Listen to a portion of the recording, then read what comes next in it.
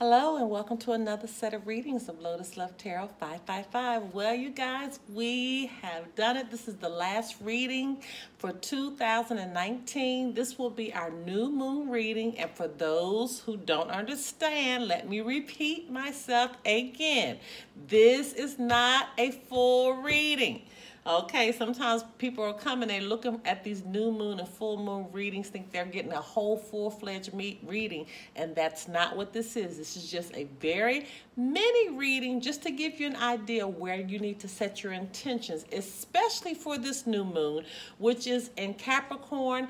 And we also have a solar eclipse that I understand is going to be phenomenal.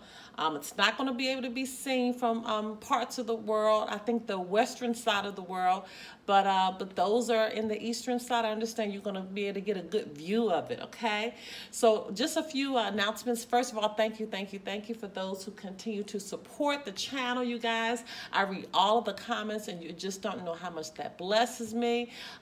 Please don't forget to subscribe to our channel. Right next to the subscribe button, there's a little bell. Hit that bell, and every time I release a reading, you will be notified. And don't forget to follow us on Instagram at Lotus Love Tarot 555. Now, just as a reminder, remember that these messages will flip-flop. So if it doesn't relate to you, it will relate to your partner.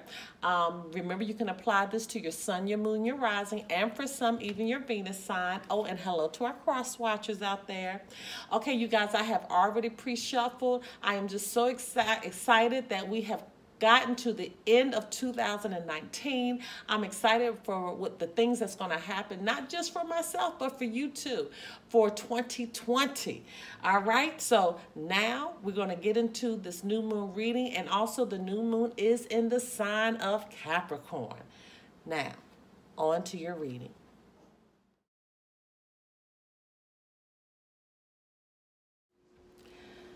Hello, my Virgos. Okay, let's get right into your reading. And you guys, if you don't know how to set your intentions, go to our new moon playlist, and there you will find the instructional video on how to do that, okay? All right, Holy Spirit, Divine Creator, the universe, what messages need to go forth for the sign of Virgo as they begin to set their intentions for the new moon occurring on December 26, 2019. What messages need to go forth? Okay.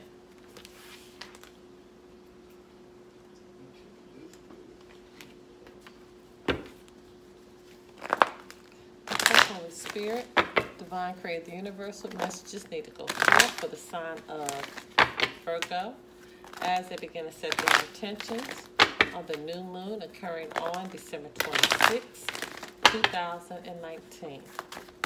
What messages need to go? Okay.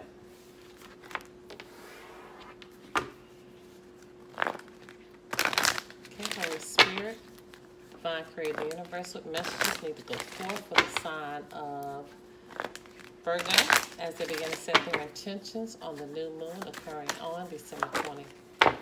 Okay, all yours are sneaking from the bottom. Okay, Holy Spirit, Divine Creator, the universe, what messages need to go forth for the sign of Virgo as they begin to set their intentions on the new moon occurring on December 26, 2019. What messages need to go forth for the sign of Virgo? Okay. Okay, my Virgos. Okay, Holy Spirit, Divine Creator, the universe, what messages need to go forth for the sign of Virgo as they begin to set their intentions on the new moon occurring on December 26, 2000. Wow. Oh, your cards came up fast. Okay, let's get right into it. Let your friends help you. Ask for and accept help from others. Okay, and codependency. Let's turn this way, son. Addictions are affecting your romantic life, and release your ex. Wow, the time has come to clear your energy. So this is very simple. You need to lean on your friends right now to help you through this situation that's happening. Apparently you are with someone that's codependent, too needy, okay? Or this could be you, because the energies can flip-flop. I doubt it, not with our Virgos. But you need to release the energy or the person or everything about your ex. What does that mean?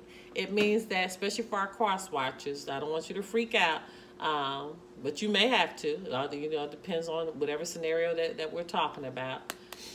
But you could still be, looking at pictures, following your ex on social media, texting. You still can be in some type of relationship or communication with this ex, okay? You can be in a verbal communication. You can be in a nonverbal communication where you're just looking and not doing anything, okay? But what Spirit is telling you, release all of the energy of the ex, okay? Now, you could be, this is another scenario coming in, you could be with someone that's codependent on you, and you need to release them, okay? You need to just release them and not look back, okay? But regardless of what situation that you're in, you need to let your friends help you, okay? This can resonate several different ways. Some of you may have broken off with your ex, but you're still carrying that energy of them. So you really need to release all of that, especially before you go into 2020. Friendship, make a day for a play day with one or more of your friends. Again, letting your friends help you. So this is two separate decks now, focusing on friends helping you, okay? Helping you to release that energy, which is good, okay? Your wish is granted. What you've asked for is coming true. So your wish is going to be granted, but you got to do this first. Understand that. This has to take place first for your wish to be granted. Don't get it out of order. Don't think that your wish is going to be granted and you haven't done what you need to do to clean your spirit up, okay? Clean your energy up. Doing your internal work that needs to be done. And in order to do that, you got to admit the truth to yourself and act accordingly. Okay, I mean, that's just perfect. I mean, I don't know how it could not have gotten any more perfect than that. Spirit is saying if you admit the truth to yourself, you'll know that you need to do these things, okay? You need to do these things. But Spirit says no need to worry, okay? But no, the answer is no. And I'm feeling like, no, this person is not the one. You don't need to worry about, well, how are we going to break up, and, and what's going to happen if I'm not with this person. Don't worry about any of that. Don't worry about that. But no, you cannot continue with this situation right here. And again, some of you are truly intertwining with your ex, okay? And some of you, you're not, but you're still watching social media or asking family or friends about them or so on and so forth. There's still a tie there and a cord there, and you need to break that cord, okay? All right, my loves, if you want to do a private reading, information pertaining to that can be found below. Until next time, bye-bye.